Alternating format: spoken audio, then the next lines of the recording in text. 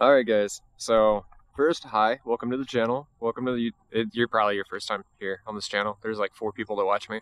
But other than that, what's going on?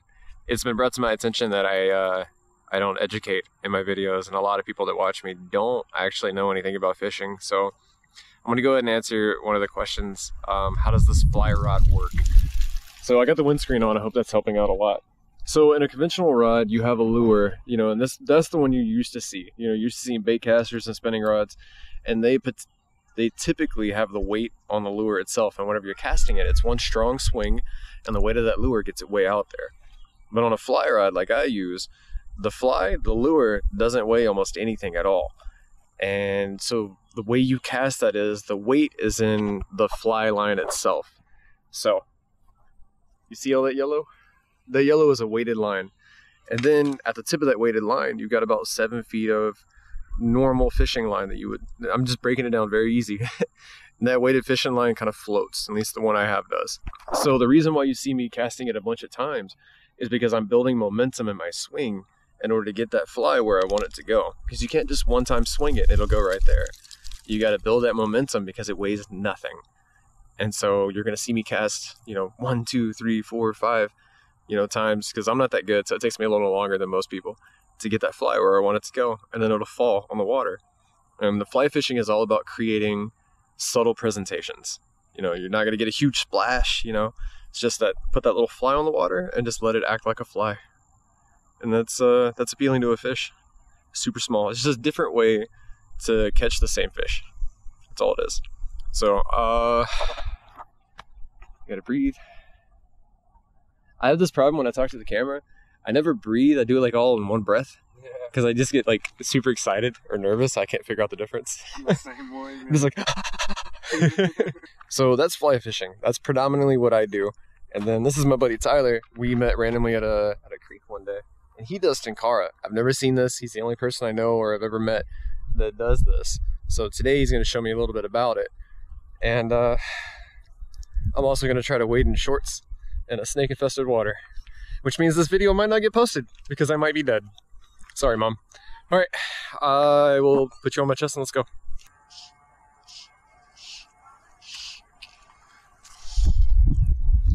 Oh, shit.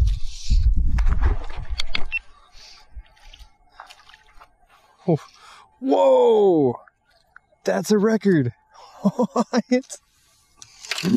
Get out of here. No way.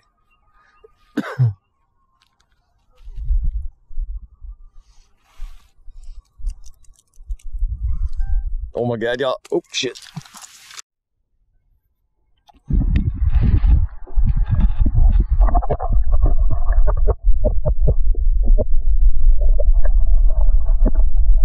And with the level line as well as the nylon line, similar to monofilament and fluorocarbon, there is what's called line memory.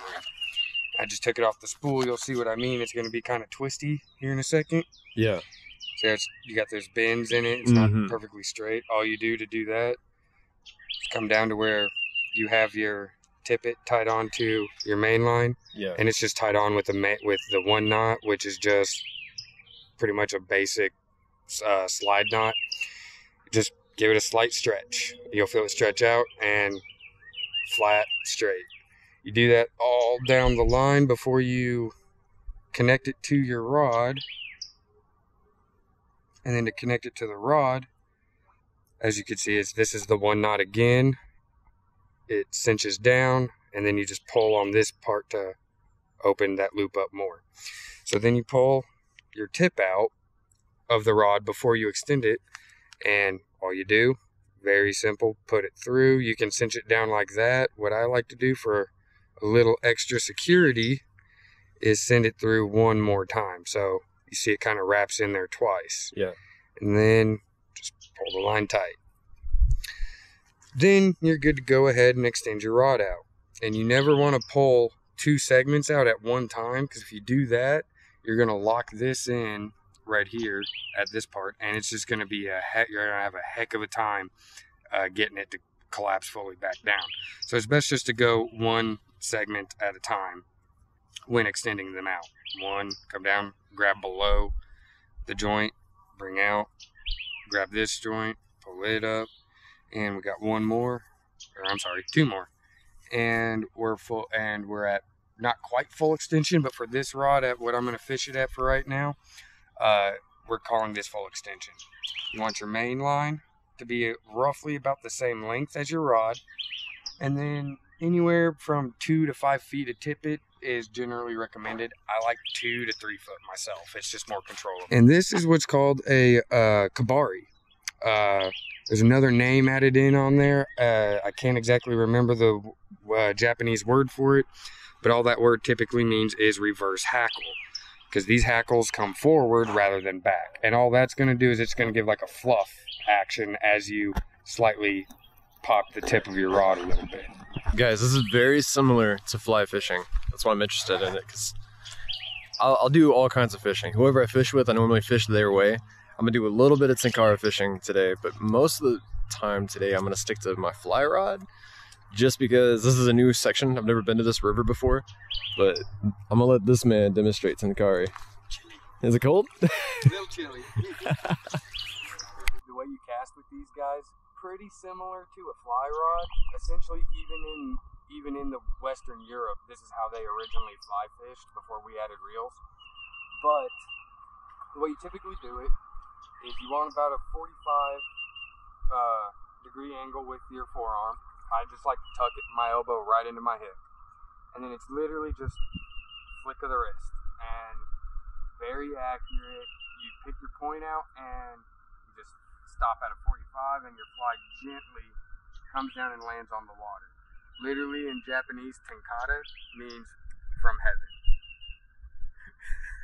Oh, you had it too. What are you paying attention? No, it looked like on your, what is it, shibuki? What? The fly is called a shibuki? Kabari. Oh, kabari. Wow, I was way off. Shibuki, I like that. I might come up with a certain kabari and call it a shibuki. So it looked like the kabuki fly had like a 14 hook on it? I think this one is a size 14. I've seen them go all the way to from a size 12, size 14, size 8. There's, depending on what size of fish you're going for, there is a kabari hook for. You almost said kabuki. I did almost say kabuki. I'm messing this man up. You really got it. I like that word. Alright, so typically when it comes to hook sizes, the bigger the number, the smaller the hook. Okay? Now when you're talking about flies, and I don't exactly know much about Tenkara flies at all, or if they're even called flies, but in a fly world, the bigger the hook, the bigger the number, the smaller the hook. So I predominantly fish between like 10 and 12 because I kind of want to go for the bigger prey. He's fishing a 14. The bass I caught just now, earlier today, was on a 16, believe it or not, 16 inch little hook.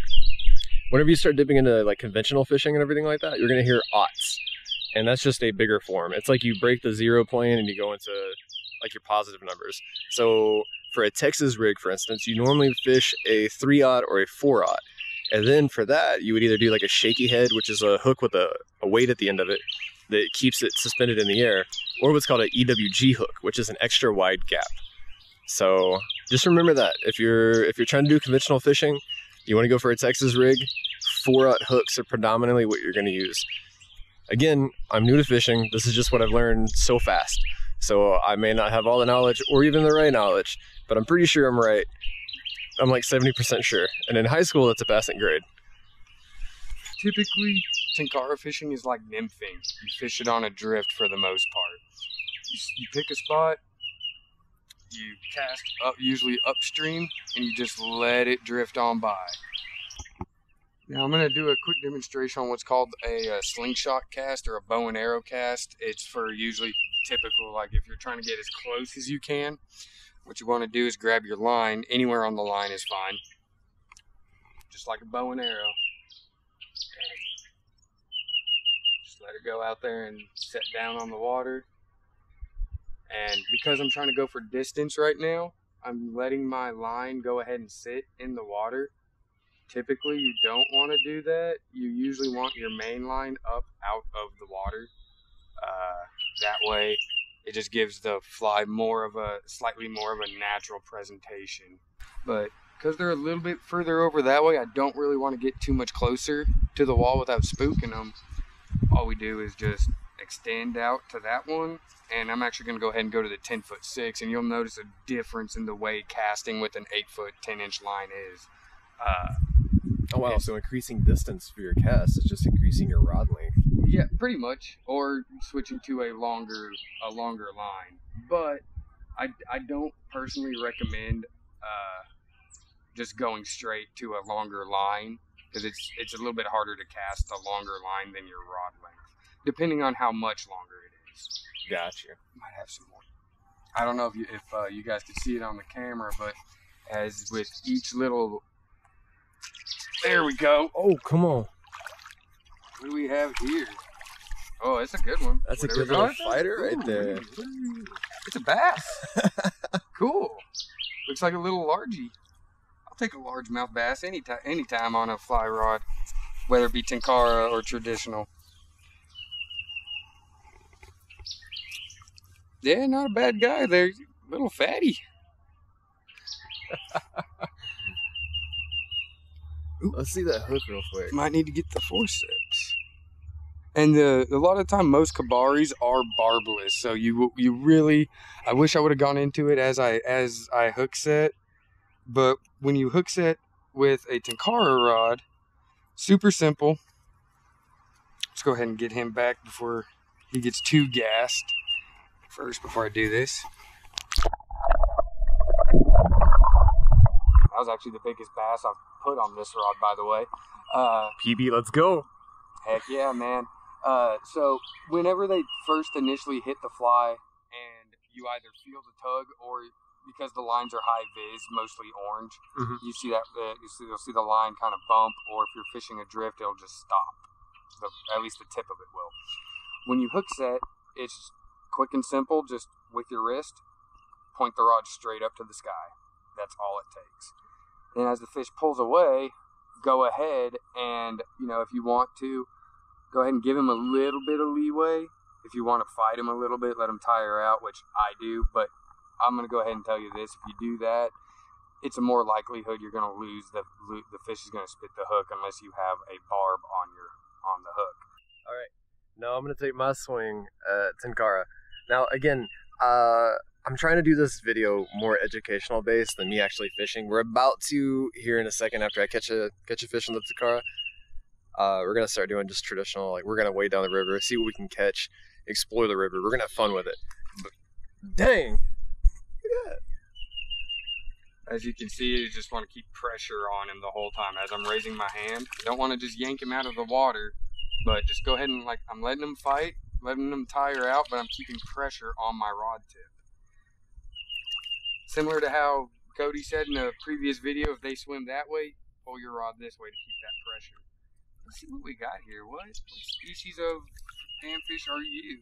That looks like a redbreast. We shall see once I get a better hand on him.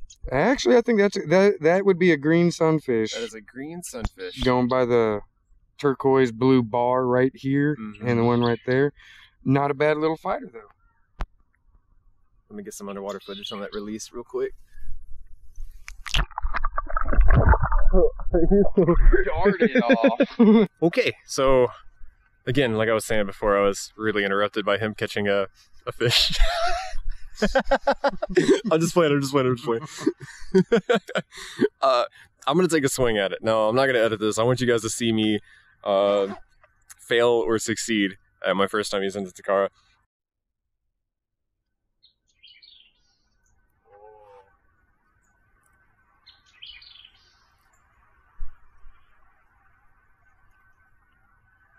Oh my god, this feels so unique.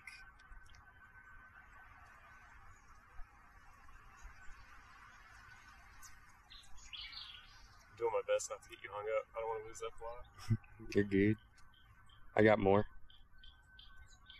Don't give me that kind of freedom. That's too much responsibility. Right.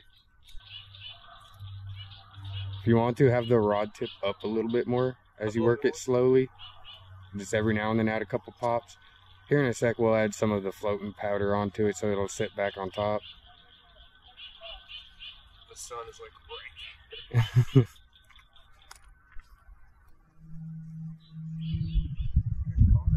I found 3 bass. I scared them away because I freaked out. Because I'm still new.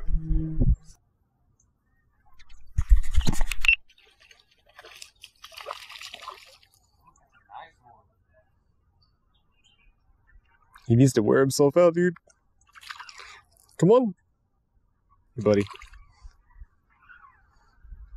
Ah. It is. This is like a... It's like the less, or the more you take off of a rod, the more complicated and technical it gets. That is a good one. Heck yeah, dude.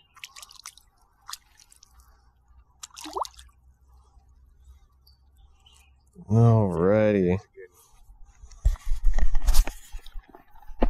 Do you want to hold that for me real quick? I got you. I appreciate it so Man, much. he is thick. Oh, let me wipe that off. Yeah, that's a thick boy there. Alrighty, this right here. Maybe that's yellow. Good. He's my first Tenkara fish. And he is a red breast. Pretty good size one too. That's at least 8 inches. That right there is a chunky boy. Let's get a real good view in on him. You can tell it's a red breast because it's a long ear, which means it's not a long ear. That's it. All right, and they got really long fins right here. Mm-hmm. We learned this today by taking a class at Living Waters. So.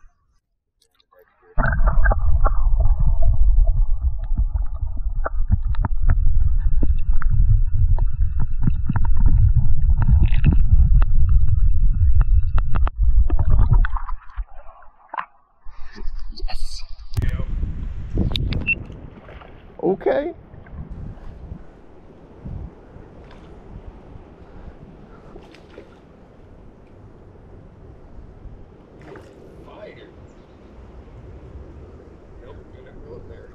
Oh.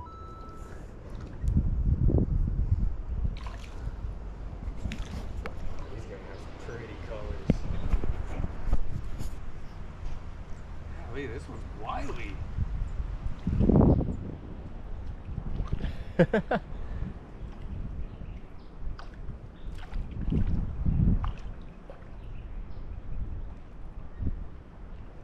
That's a chunky boy. Heck yeah. Ooh, he's in full spawn colors too. He looks like a tropical fish. Uh-huh. Oh, he got himself good. There we go. Still lively. Oh man, yeah, that's a beautiful fish. Heck yeah, beautiful colors on him. So this rod kind of overpowers the small. Ooh, new species for the day. Hey. I think it was. It flared some colors out. No, That's a bluegill. Yep, that would be a young bluegill. Man, that class like helped out a lot. Yeah. By the way, guys, we do release the fish as fast as we can, and if we are gonna hold them out of the water, we kind of dunk them back in the water to let them breathe a little bit before we pull them back out. So don't worry. In the camera, it looks like we hold them out for like an hour, but it's not like that. All right, so I switched over to my big boy fly rod. Now this thing is it goes under the water. There's a little bead on it. Anytime you see a bead on the head of your fly, it's gonna sink into the water, which is what I want because right now it seems like they're pretty docile. They're very timid, and they're not biting top water like I want them to, unless they're shallow. But I kind of want to go for the bigger species, so I'm fishing what they want. And it seems like what they want is something deeper. Now, I've never used this fly before. I've never caught anything on this fly before.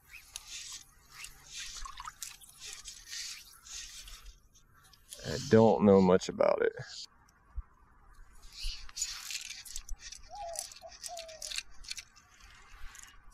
Of course. When you play with fire. Ooh, new species of the day for the day. Heck yeah. Is it a quad? No, Is it a carp? Quad. It's a shark.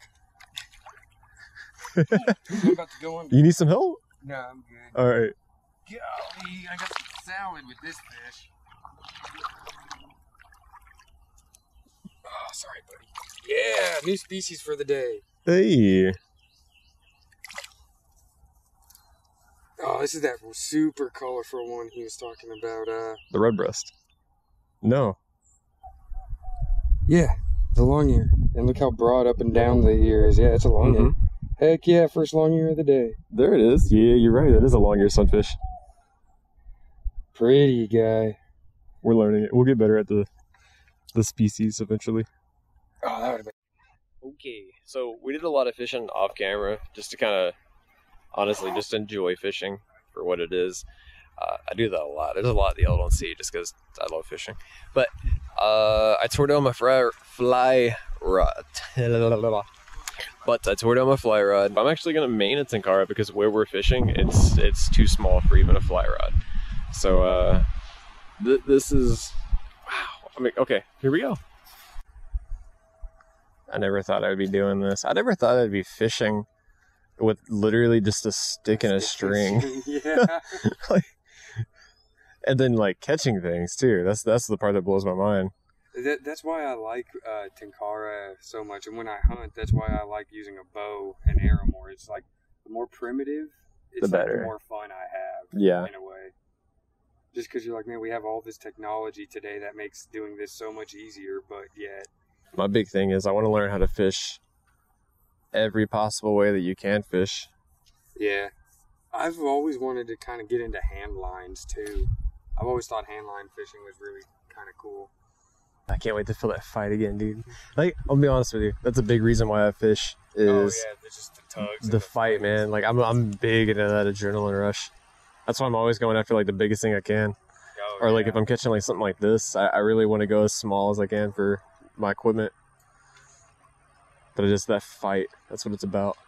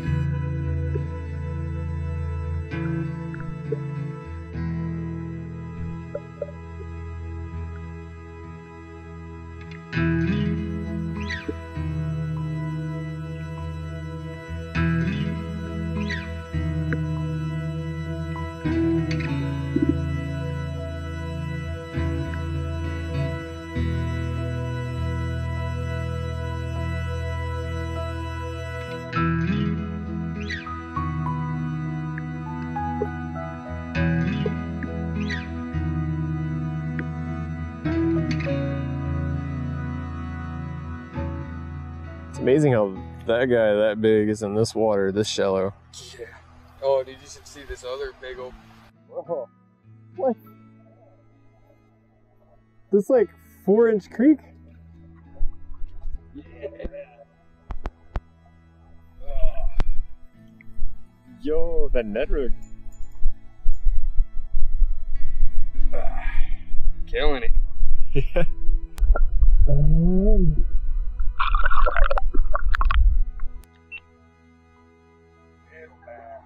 Oh, how tiny that guy is.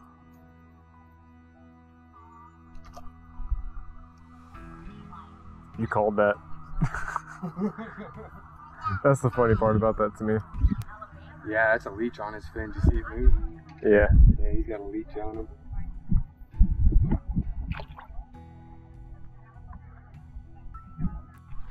Alright, well, that was Tyler. And big thank you to Tyler for showing me Tenkara. That was really fun. No problem, buddy. Most of this video is actually him catching things because I caught 2, I think. Maybe 3. I think he caught 3. I might have.